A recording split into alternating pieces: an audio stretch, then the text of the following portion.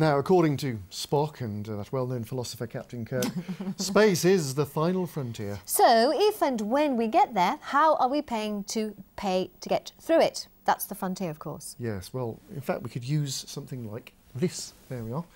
This is what we would use to pay for anything in space, apparently. Well, apparently.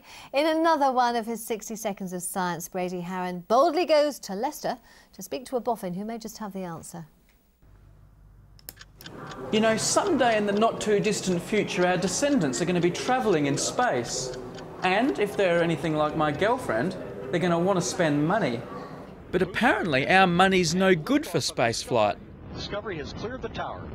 Normal coins like this would float around in zero G, and they're quite sharp-edged and hard. So you could easily imagine them cutting into an astronaut if they were loose in the spacecraft. Well, normal cards like this chip and pin card wouldn't last very long in space because there's a lot of radiation flying around there. So Martin's helped design these. You can see they're really smooth and rounded, so they can't injure anybody.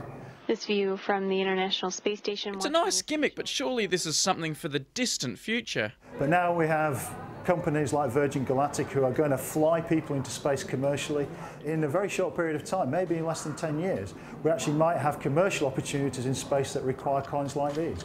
You can see the coins at Leicester's National Space Centre. Brady Haran, East Midlands Today. Thanks, Brady. Susan Brand has sent us an email and it says, actually it's from John, who I think is her husband, why would we want to use money in space? There's no shops or pubs, and as my wife says, the pubs would have no atmosphere. Oh, because it's space. Space is Very here. good, Well done. very good. Thank you. Moving on swiftly.